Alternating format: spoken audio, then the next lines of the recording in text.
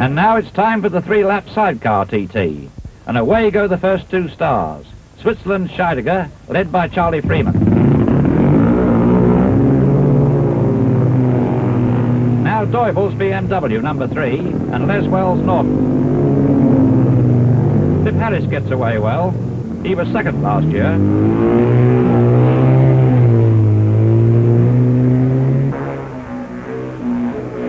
Scheidegger leads at Braddon, and Deubel's caught Freeman.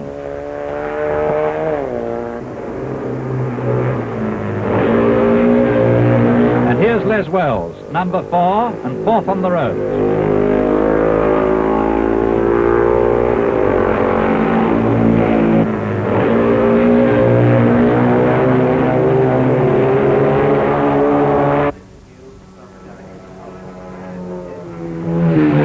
Deubel's really motoring, and at the Gooseneck, 26 miles out, he's caught Scheidegger.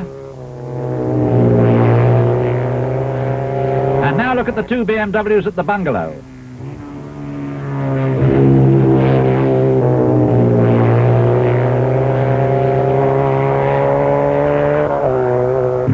That Millard's line at the bungalow's a bit dodgy, but my word, look at Nightingale. With Scheidegger leading, Deubel knows he's only got to keep the Swiss in sight to win, because he's already made up the 10-second starting interval. At the end of lap 1, they've both broken the lap record at over 87 miles an hour from a standing start. Pip Harris goes by in 3rd place, but he's 40 seconds behind Deubel already.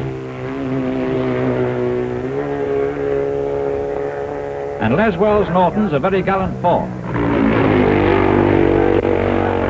Lap 2 at Braddon, and Scheidegger's still first on the road, with Deubel right behind him, and Harris 3rd.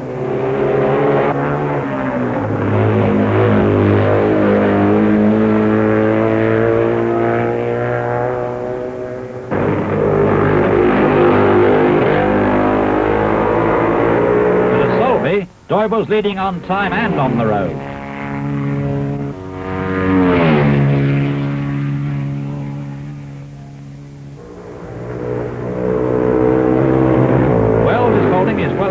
Place on the Norton, but the leading English rider still Pip Harris in 3rd place.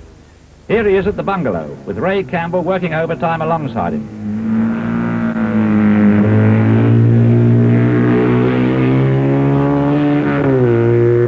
Back at the Gooseneck, Greenwood and A.Rohseipe scrapped for 5th place. Hard luck, chaps, but believe me, it's not quicker by rail.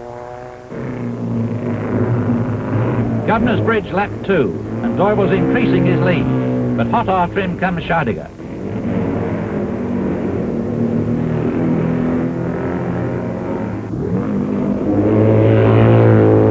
Pip Harris next, 3rd on the road and on time.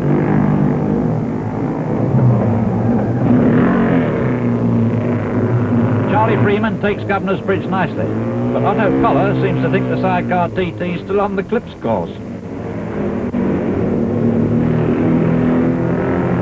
And as Deubel thunders round Quarterbridge for the 3rd and last time, we learn that on lap 2 he broke the record again, this time at nearly 88 miles an hour. Scheidegger's 20 seconds behind Max now, but he certainly isn't giving up.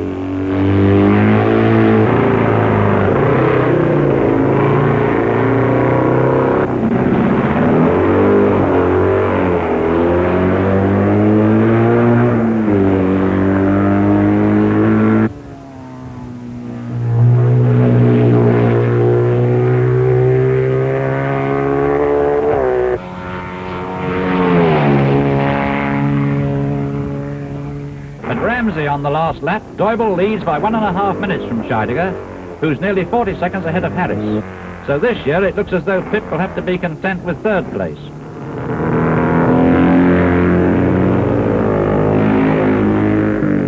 Sure enough, as the rest of the field race over the mountain for the last time, Deubel comes home to crown his record lap with victory at a record race average of 87.6 miles an hour.